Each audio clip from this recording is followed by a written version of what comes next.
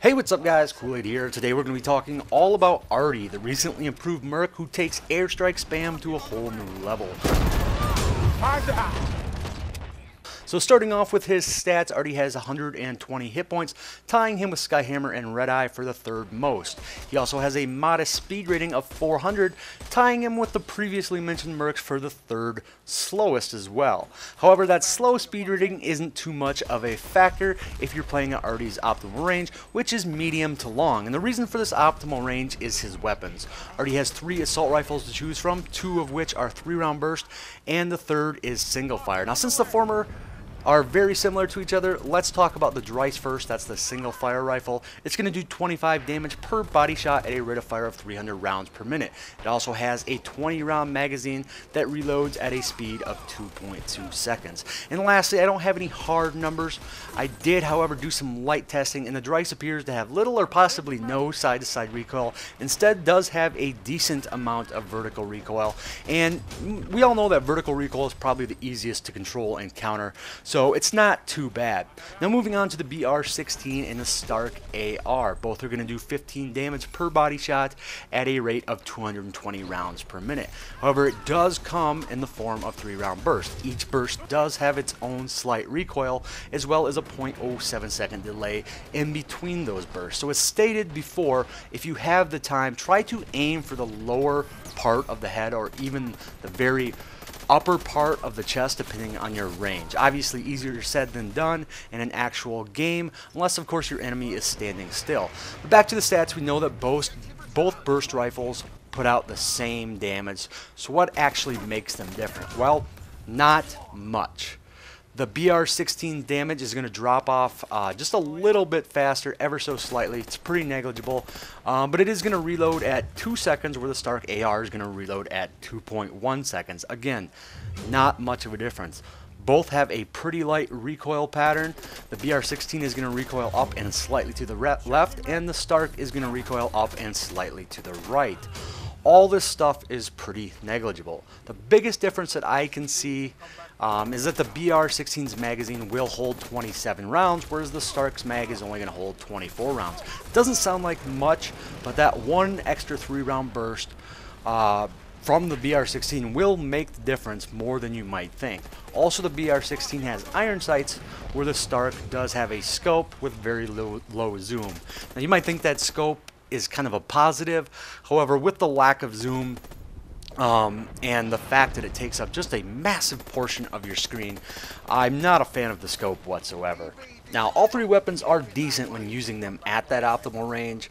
However, I would go with the BR-16 or the Dryce. Personally, I prefer the BR-16, as I feel like I need to ADS from time to time with the Dryce, and I'm not a huge fan of ADSing, and I really don't have to do that at all with the BR-16. And also, it just seems like with 3 bullets per trigger pull instead of 1, I can land shots a little more consistently in those times where I really have to spam the trigger.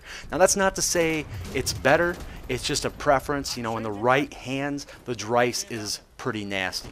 As for Arty's abilities, we'll start with the ammo packs. He can carry a maximum of 4 without augments, and they recharge about every 8 seconds per pack. The recharge can be reduced by 15% by getting a direct hit on one of your teammates. Now, they are pretty self-explanatory, so I'm not going to go into them much further. However, I cannot stress enough how important it is to lay ammo down for your team. Just hit Q or E or whatever button you have ammo packs bound to, and spam them all over hell. Now, moving on to Arty's primary ability, it is the artillery strike. You can have a maximum of 2 artillery strikes available at once, and each one recharges about every 20 seconds. They are called in through the use of a laser designator that takes about 1 second to activate.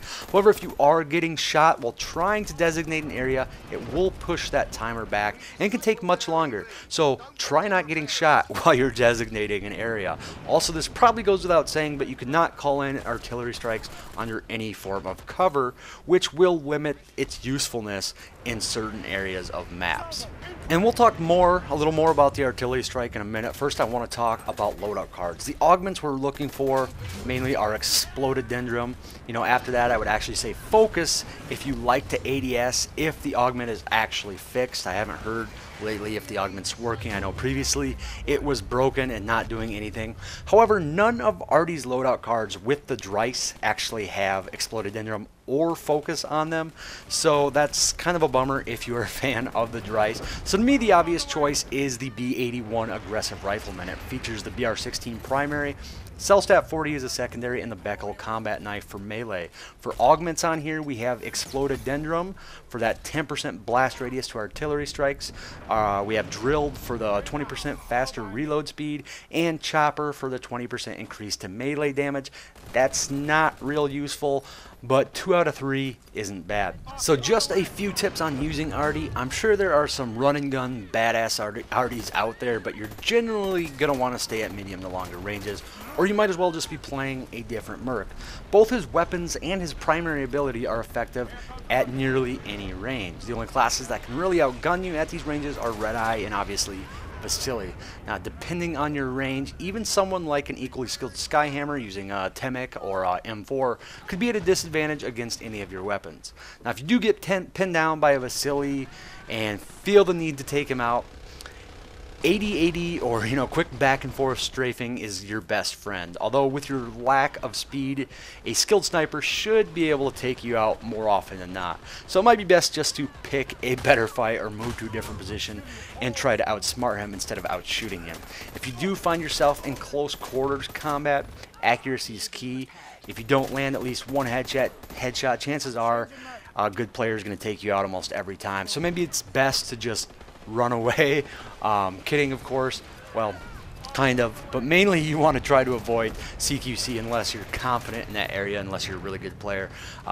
Me, on the other hand, I try to stay at that optimal range because I'm not that great with these weapons in close quarters. As for the artillery strike, again, it's pretty self-explanatory. It's used similar to Skyhammer's airstrike. However, the much lower cooldown and its near endless targeting range make it a lot more versatile in my opinion.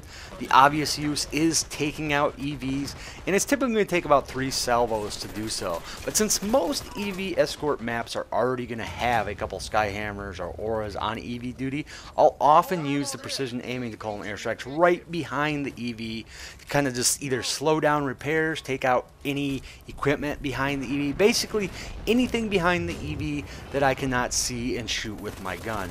Now, if nobody else is dealing with the EVs, then obviously that is your main priority, your main goal. Also, keep in mind and don't forget that you can call in 2 strikes in rapid succession. So if you have a lot of infantry pinned in one spot, don't be afraid to call an airstrike and then call in another airstrike or another artillery strike right away in that area where you think they're actually going to run to, or just try to cover as much ground as possible. Basically, you're hoping to get them in at least 1 strike. So anyways, guys, that's pretty much all I have. If you have any other tips or any advice or anything I missed on playing Arty, leave that in the comments section. And as always, guys, thanks for watching, and I'll talk to y'all later.